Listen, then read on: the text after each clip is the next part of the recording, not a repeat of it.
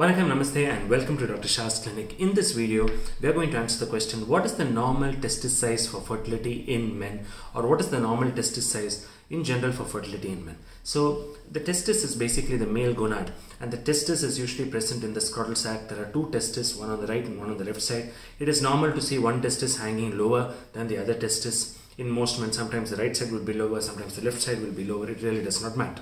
Now, the testis size is an important marker for male fertility. Now, if you look at the image on the right, what basically you can see here is that the testis is basically made of two cellular compartments, right? You have the Leydig cell compartment, as you can see on the image on the right, and you have the Sertoli cell compartment. The testis has two important functions. The Leydig cell compartment, is important for the production of the male sex hormone, which is called as testosterone. And the Sertoli cell compartment is where the sperm production basically takes place. Now, testosterone has a range of functions in men, and testosterone is also important for sperm production. So, what's very important here is that the testis size is ultimately decided by both the number of cells in the Sertoli cell compartment and the number of cells in the Leydig cell compartment. Now, in men who have impaired fertility because of low sperm count, what basically happens is, when the count is very, very low, especially if you see men with semen analysis report with less than 1 million per ml, or occasional motile sperms and seal, or no sperms at all, the testis size is usually very, very small.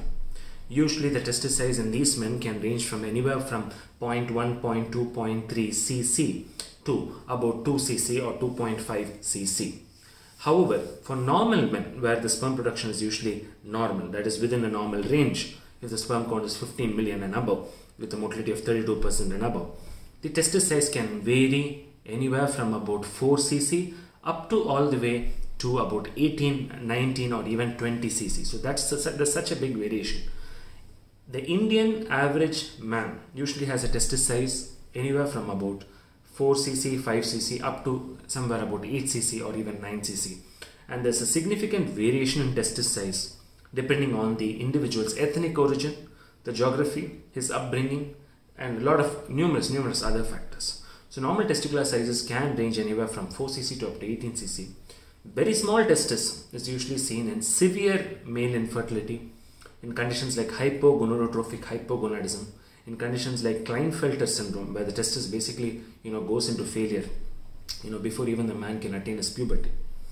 And of course there are a host of other conditions that can affect your testis size. But the best way to assess a man's fertility is not generally by looking at the testis size. A testis size is a corroborate marker for male fertility.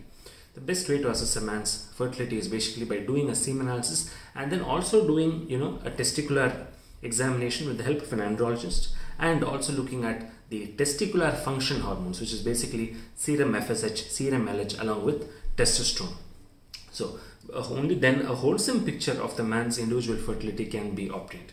So I hope you enjoyed this short video on what is the normal testis size for fertility. Please subscribe, do like, comment, and do drop in all your questions. You can email me, you can WhatsApp me, the number mentioned below. And this is Dr. Shah, and I'll see you soon with another video. Vanakkam and Namaste.